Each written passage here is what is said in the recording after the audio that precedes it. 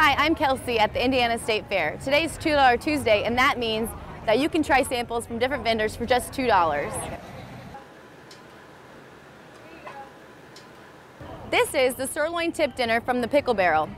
It's a mix-up of sirloin tips, mashed potatoes, onions, and mushrooms. The sirloin is cooked perfectly for me. It's medium rare.